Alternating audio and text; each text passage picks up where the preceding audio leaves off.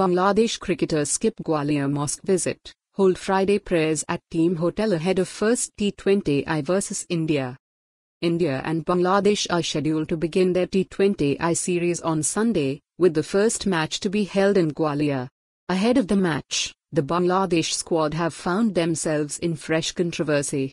According to PTI, the squad did not visit the city's Moti Masjid on Friday, and instead did their prayers at their hotel. Gwalior Zone Inspector General Arvind Saxena further revealed that elaborate security arrangements were made for the team, but they didn't turn up.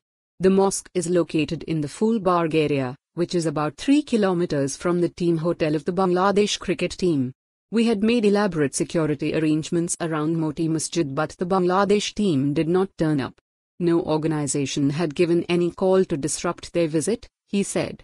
Security has been beefed up in Gwalior after a call for a city-wide ban on match day by right-wing groups in protest to the alleged violence on Hindus in Bangladesh, since the fall of Sheikh Hasina's government. Saxena also revealed that the city's Shahar Qazi went to the hotel and led the visiting cricketers in offering their Friday prayer between 1 p.m. and 2:30 p.m.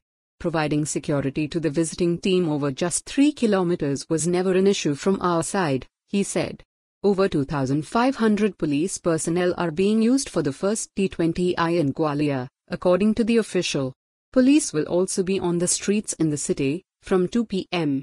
They will be on duty till fans reach home after the match. Speaking ahead of the match, Bangladesh captain Shanto Najmul Hossain revealed his team's ambition, and also hoped to play aggressive cricket. We are looking to win this series, to be very honest. We want to play aggressive cricket. If you look at our last World Cup, we had a very good opportunity to play in the semi-finals, but we couldn't do that. But, it's a new team.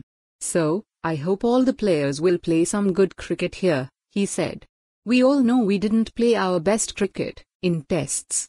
So, we are not thinking about what we have done before. Going forward, it's a very important series for us, and we all know in T20 it's a totally different ball game. That particular day, those who are playing well will win the match, he added. For more on this story, visit the news article link.